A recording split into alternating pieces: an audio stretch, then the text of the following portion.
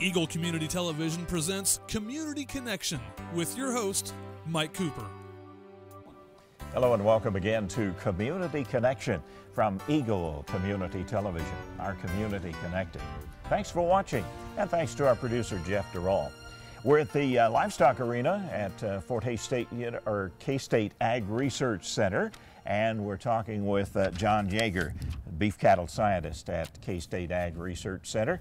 And John is visiting with us today about an anniversary which is taking place, a 100-year anniversary. It's the centennial of the Kansas State University Ag Research Roundup. Hard to believe, 100 years, John. It is. Tell us about the Roundup itself. First of all, what is it?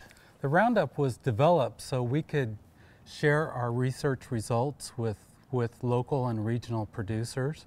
And that's really why we're here, is to develop research that's applicable to producers in western Kansas and the Great Plains region, and try to find things that will help them remain competitive.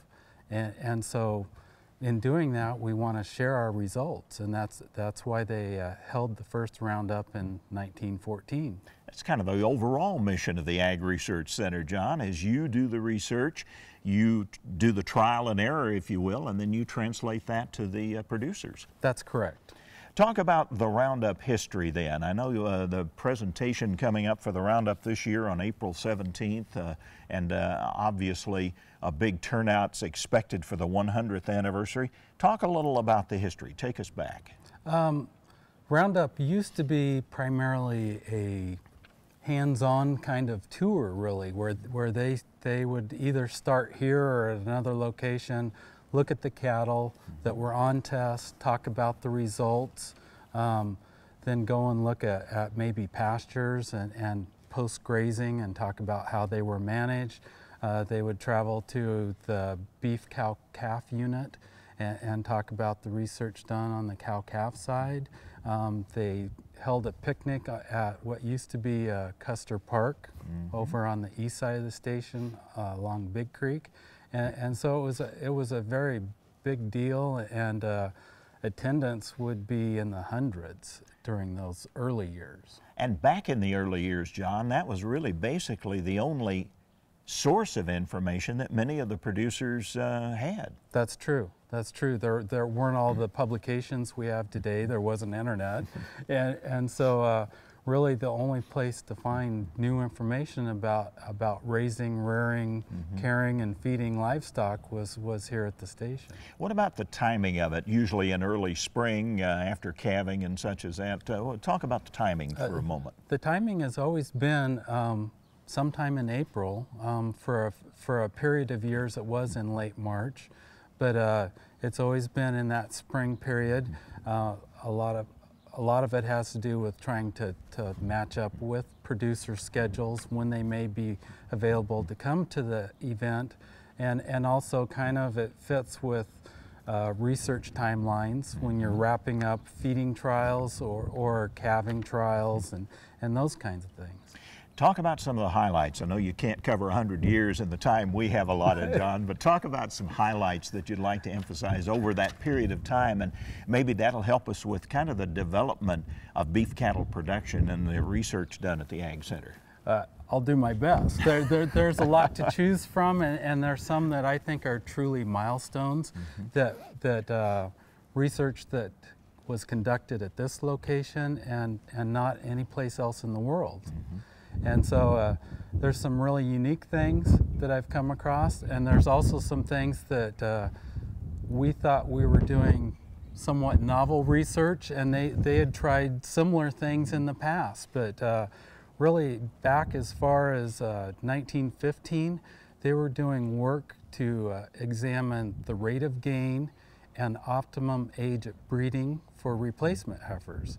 And even when I was in college, they were talking about optimum age for breeding replacement heifers, and so that work was done very early on, and there were a lot of the research that I've thought was notable was very forward thinking for its time. Another would be looking at different protein supplements. Everyone was concerned about getting cottonseed meal in by rail car from the east versus alfalfa hay grown locally, what was the best protein source, and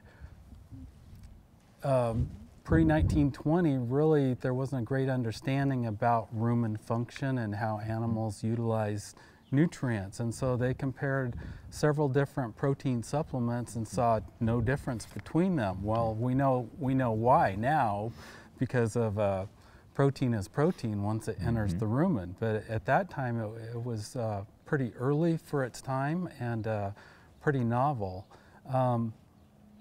One that I found amusing was during the 1930s, during the Great Drought. During 1934, 6 of the 10 studies conducted with the cattle utilized some form of Russian thistle, because that was the only plant that grew well during the drought. And there was a lot of interest by producers. That's all they had available. And so the station tried several different methods of harvesting, processing, and feeding to see what worked the best during those drought years. Did that continue, or is there any further application that could be used for our current crop of Russian thistle?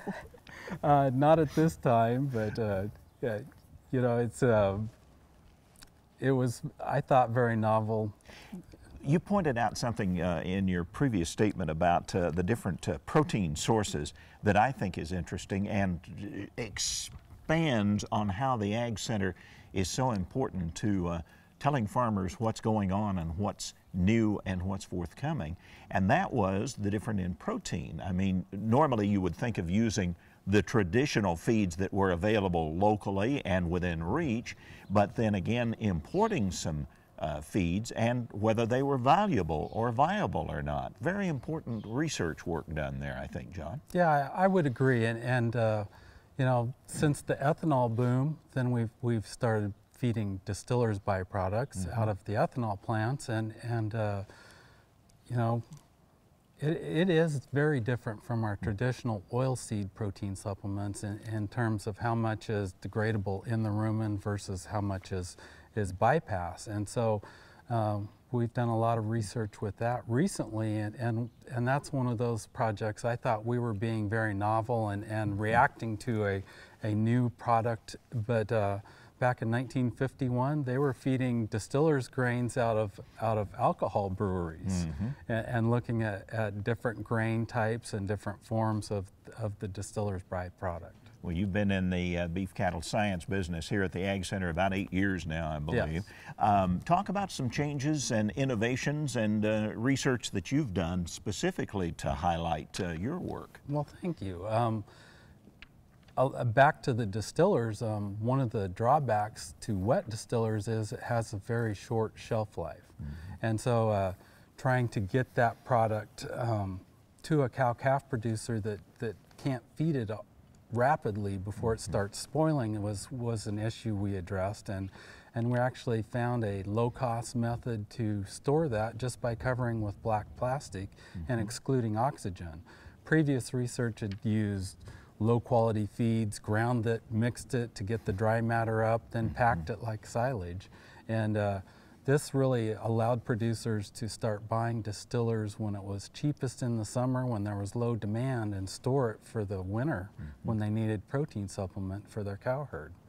What else in those 8 years that comes to mind? We've done essentially 8 continuous years of management of calves.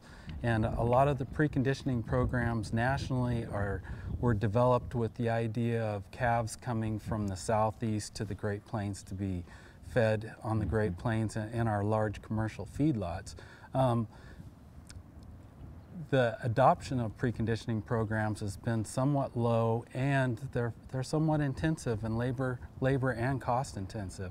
And so we've been looking at, for calves born, reared, and fed on the Great Plains, does it need to be that intense? And we've really found that the length of the preconditioning period can be much shorter, the degree of vaccination can be less, and the calf's health still is as good as calves that have gone through a very rigorous preconditioning program. in regard to the more recent drought, back in the 80s during that period when feed prices were high and there was some drought, there was a lot of interest in ammoniation of wheat straw to increase digestibility and the protein content. We've gone back to that research now and looking at lower rates of ammoniation because anhydrous ammonia cost is so high, and we're seeing more than half the response with just half the anhydrous application rate. And so we can cheapen the inputs and still get very good response. You're also having, as they've done over the 100 years of the Roundup here at the Ag Center, John, you've had to adapt to conditions, including the very dry conditions that we're currently experiencing. That's right. We've done some early weaning research, and we've had a lot of producers called on implementing early weaning of calves to try to save forage for the cows. Also actually placing cows into dry lots like feedlots and feeding them during late summer into winter. And we've come up with some very low cost diets to feed those cows so producers can hold on to their cows and not have to sell them. John, we know that the work at the Ag Center translates directly to the producers, and the information that's gleaned through your research goes directly to them. How does it impact the consumer? How does the consumer benefit from the work at the Ag Center? Well, there's a couple different ways I see our work really benefiting the consumer. One is partially John Brethauer's ultrasound research and being able to market cattle at a more optimum endpoint.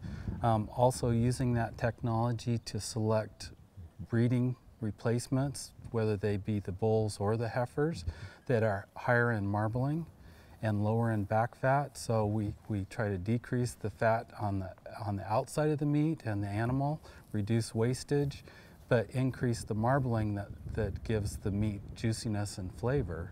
And so in that regard, that's a direct benefit to the consumer. Also, just finding low-cost techniques, management techniques to keep producers in business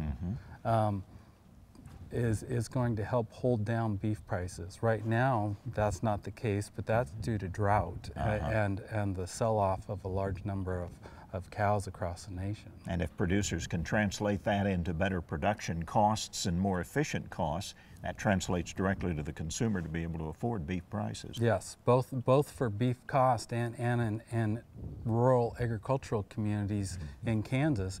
It keeps the viability of the community alive by having those beef producers in business. April 17th, the Kansas State Ag Research Center and the 100 Years of Roundup, as we visit with beef cattle scientist John Jaeger.